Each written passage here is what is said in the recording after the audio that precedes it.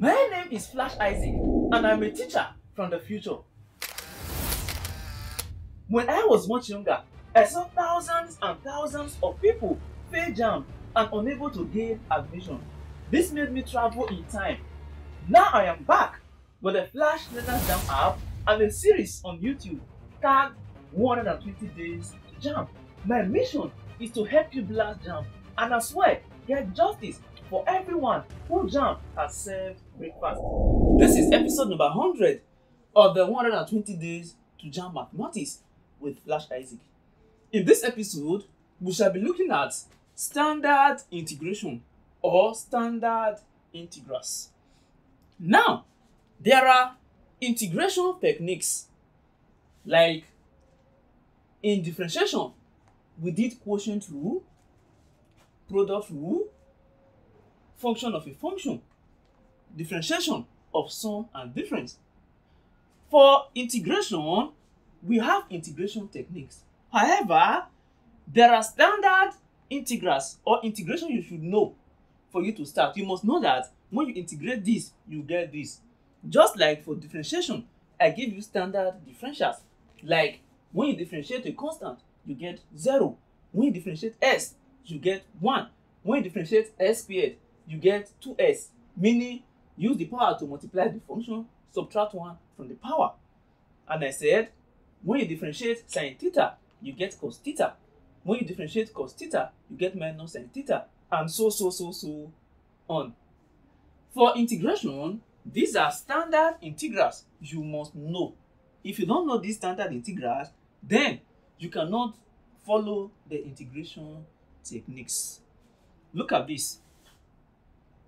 When you integrate a constant, you get like a, you get as plus c. This is it. If I say integrate 2 ds, 2 is a constant.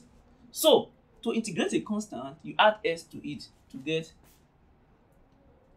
2s plus c. Anytime you integrate, you must add a constant. I gave you the reason. Look at something else. What if I say 5 here? That will be 5s plus c. Sometimes, integration or differentials, they are not always function of s. You can get something like this. Integrate 5 dt. Here, you know that we are not talking about s. The function is t. It is basically the same thing. You will get 5t plus c. That is it. It is the same procedure. It is not always s you get. Sometimes you will be told integrate cos t, cos y, cos theta, cos m, and so on. So long as it's a variable, you apply this law. Now, to integrate a variable, for example, if I say integrate s, it is simply s squared over 2. Integrate s, it is s squared over 2. Add 1 to the power, 1 plus 1, 2, divided by the power. If I say integrate s squared, it is s over 3 plus c. You add 1 to the power, divide by the power. If I say integrate s raised to the power of 4, it is s raised to the power of 5 over 5. Add 1 to the power, divide by the power. Integrate s raised to the power of 9, it is s raised to the power of 10 over 10. If I say integrate 5s raised to the power of 9, this is 5 remains s raised to the power of 10 over 10. Then you can say 5 divided by 10 to have 1 over 2 s raised to the power of 10. Or s raised to the power of 10 over 2. It doesn't get more difficult than that. If you are differentiating, no. If you are integrating a reciprocal, when you integrate 1 over s, you get in s or in s, anyone you prefer to call it, in s in s plus c. When you integrate exponential, for example, if I say integrate exponential s, the result will still be exponential s plus c. It does not change. For trigonometry, this is where the converse is obvious. If you differentiate sine s, you get cos s. But for integration, when you integrate cos s, you will get sine s plus c. When you integrate sine s, you get minus cos s. You see the difference?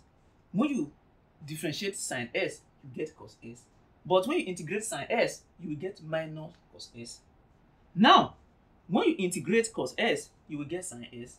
But when you differentiate cos s, you get minus sine s.